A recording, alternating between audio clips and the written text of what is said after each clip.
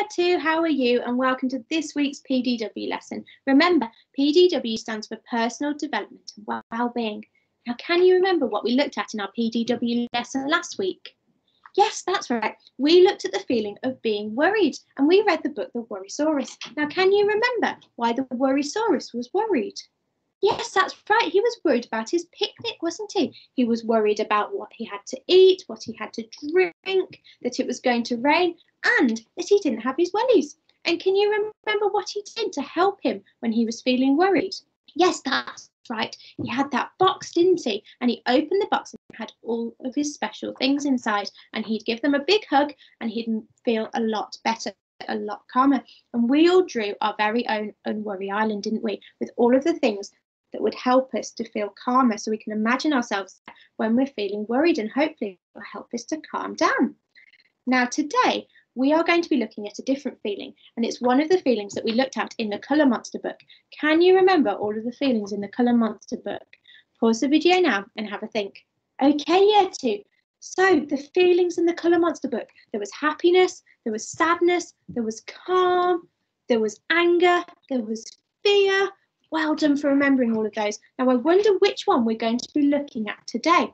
Well, we're going to be reading the book, The Snurch, okay? Now, have a look at the girl who's called Ruthie. Look at her face. How do you think she feels? Can you see the snurch? It's there. How is it making her feel? Yes, I agree with you. She looks very cross, very angry, very upset. I wonder why the snurch is making her feel this way. Should we read the book and find out? Right. So, Ruthie has a problem at school. It is not the students. It is not the classroom. It is not the reading or the writing or the maths. Oh, I wonder what it is then. Let's carry on reading. It is the snurch. So the snurch, as I said, is what's making her angry. Who is the snurch? Teacher says, Ruthie, please take your seat. There is her seat. And there is the snurch. Can you see the snurch sitting on Ruthie's seat? She doesn't look very happy about having to go and sit next to the snurch, does she? The snurch is lots of things. Nice is not one of them. The snurch is scribbly and scrunchy. The snurch is grabby and burpy and rude. And the snurch is always with Ruthie. Now, how would you describe the snurch's behaviour? Can you pause the video and have a little think? Okay, Year 2. So did you think the same as me? I think the snurch's behaviour is quite rude. It's quite destructive. Look, it says that the snurch is scribbly and scrunchy, which probably means that the snurch has scrunched up some work of the children's and also has scribbled all over it. So let's carry on reading to find out what else the snurch gets up to. When teacher calls on Ruthie, the snurch throws her pencils and Ruthie forgets the question. During break, the snurch makes rude noises and no one wants Ruthie to play. Oh, how do you think that makes Ruthie feel? Yes, I'm sure it makes her feel very upset. And when everyone draws in art class, the snurch becomes truly terrible. It hides, it waits, and when teacher asks if anyone wants to share their work, it leaps, it grabs, it crumples, it makes sure no one will like George's drawing. Oh dear, that's not very nice, is it? Teacher says, Ruthie, that is not okay. It wasn't me, says Ruthie. It was the snurch. Okay. No one has a life as difficult as Ruthie. Look how the snurch makes Ruthie feel. She doesn't look very happy at all, does she?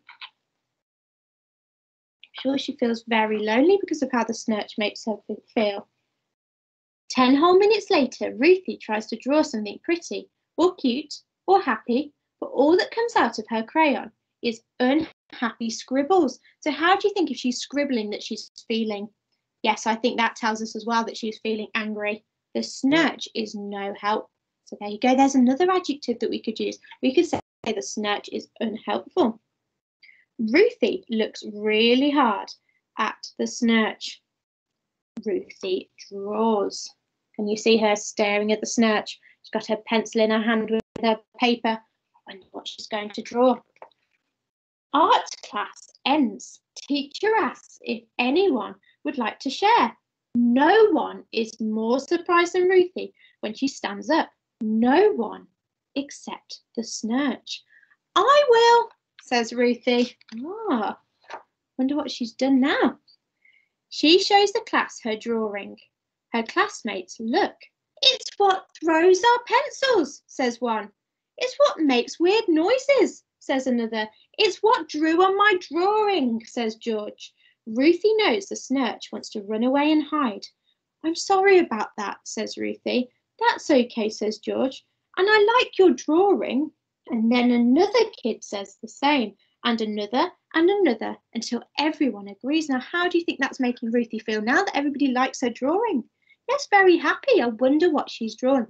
Shall we find out? Ruthie has drawn a wonderful snurch. Okay, now why do you think Ruthie's picture of the snurch has her in the middle of it? Could you pause the video and have a little think for me?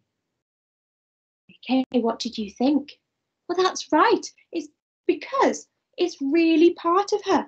So the snurch makes her feel angry. And we all have the ability to become angry. Sometimes we all feel angry sometimes. It's just a feeling that we can have. And therefore, she is inside the snurch because everyone has the ability to feel angry sometimes. Okay. Ruthie likes school. She likes the students. She likes the classroom. She likes the reading and the writing and the maths. And Ruthie still has a snurch. The snurch is still scribbly and scrunchy. The snurch is still burpy and grabby and rude. So if the snurch is still at school, why is it now that Ruthie likes school? Why do you think that is? Yes, because she's learnt to control the snurch. She's learnt to control her anger. And she did that by drawing a picture of the snurch, didn't she? But the snurch also listens sometimes. And sometimes the snurch is even sorry. And as hard as it can be to sit next to the snurch, Ruthie realises she's not alone. George has one too. Can you see George's snurch? It looks very different to the one that Ruthie has, doesn't it? Blue this time. I like your drawing, says Ruthie. Thanks, says George. Now can you see everybody in the class has a snurch? Now what does that tell us? That tells us that we all have a snurch inside of us, I think. And it's the part of us that gets cross and angry and does things sometimes that we know we are really better than as a person, things we know that we really shouldn't do. And if we know how to recognise our snurch, so Ruthie recognised her snurch by drawing a picture of it, didn't she?